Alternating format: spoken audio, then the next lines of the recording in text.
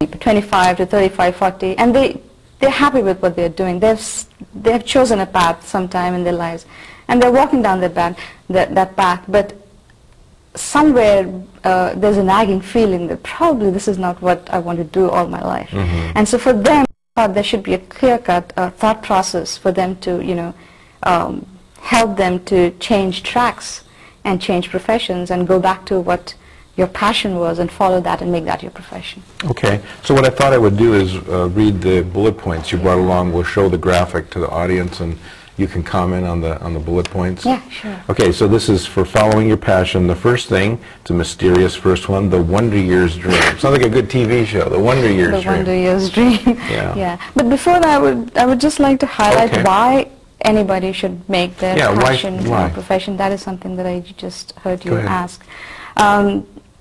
There's a beautiful saying from Mahatma Gandhi. He says, what a person thinks and what he says and what he does, if all these three things are in harmony, that person is the happiest on earth. So I thought... Say it again so it sinks in for people. So what a person thinks and what he says and what he does is in harmony, all these three things are in harmony, that person would be the happiest on earth.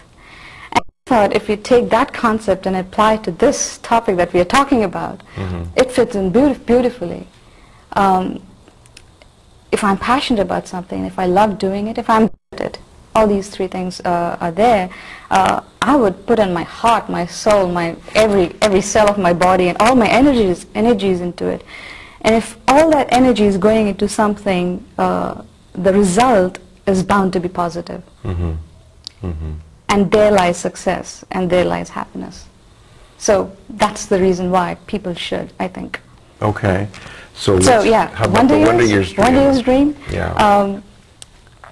I would highly recommend for people to go back to thinking when they were 8 years old or 10 years old and think what was their dream at that point in time.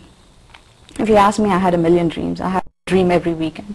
So, but then you need to be good at it. You need to be very honest with yourself when you're thinking about this and to realize that when you're 8 years old, when you dream when you're 8 years old, it's like looking at a mountain top and wanting to get there. And if you've climbed any mountain, you would know that when you walk towards the mountain, you start losing the vision of the mountaintop. You don't see the mountaintop. You start looking at the trees and the bushes and the rocks and all kinds of other things, but you don't. The mountaintop is just a vision in your head. And if you retain that vision, very good for you. But many times people don't.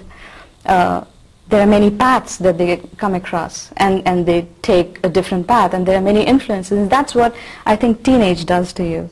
Right from 10 years old, the world opens up, and there are lots of influences, parents telling you what to do, and there's peer pressure, and there's media, and there's an IT wave coming in where people are making a lot of money, and then you think, probably this is what I should be doing, and then you have a bunch of friends who are doing all MBAs, and they're appearing for exams and stuff, and then probably I should be doing that. So you forget your dream, forget what you wanted to do at that point. And if you have, then this is what happens when you're like 35, 40. You find yourself successful, you've studied hard, you've invested a lot of money and everything. You're successful, but still there's a nagging thought in your mind that probably this is not what I wanted to do. Yeah, I was thinking that for some people it would happen even a little later. A little later, and it's never too late. You know, like in college, you had a dream maybe of I could study anything. Because I think when I was 8, I would have wanted to be the center fielder for the San Francisco Giants. I don't think that would have. But a little later, I knew I wanted to help people. But anyway, let's get on. The second thing is, no, it's not ridiculous. Is that about your dream? It's about a dream. It's what you want to be could be ridiculous, but the whole concept of changing tracks anytime in life is not ridiculous.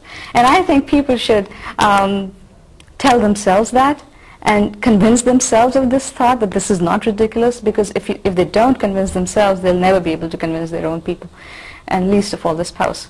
That it'll be very hard for the spouse to take it, or anybody to take it who are close to him. So yeah, it is not ridiculous. if anything, it's ridiculous that you're not doing what your passion is. That's nice. Yeah. How far away are you right now, you say? It's the third bullet point. So after you've convinced yourself, you need to put in all kinds of doubts in your mind yourself. And actually it's like a reality check where you need to question yourself. You need to know if you're good at it, where is it going to take you, how are you placed financially at this point, will it take you through this whole process of changing your career. Passion could be great, it could be a very transient thing as well, but then you know where you are at that point, and it could be financial, it could be emotional, it could be mental, it could be anything. But it's a reality check where a person should know this is what he wants to do. Probably this is the point where he needs to make a decision about changing tracks. Yeah. I have some clients, I don't know if this is exact parallel, but I have some clients that refer to their board of directors or their mentors, people whose opinions they trust, and they may go to them and say, be honest with me. If I really have the passion, do you think I have the skill for this, or whatever it is? So that honesty has to come through. You need to know that that you're good at it. You have the aptitude for it, and you'll be able to follow through and be successful in it. Okay. Then you say, what will it take to get there? Well, this is a decision-making point, the earlier one, and then after you actually decide, you start planning for it. You need to know where you are financially placed, and you need to convince other people around you that this is something that is good for me, and this is what I want to do. So yeah, mapping out the route, and just before taking, of course, the planning phase is very, very important. I think this is what they want to do. Okay, and do you like the idea of mentors where people would give you input? Oh yeah, definitely. Elders or wiser people? Oh yeah, definitely. Take as much feedback as possible from people, but make your own decision according to your own. That's right. Yeah. Not necessarily what your parents want, right? And you say, the last one you say is don't look back. Don't look back.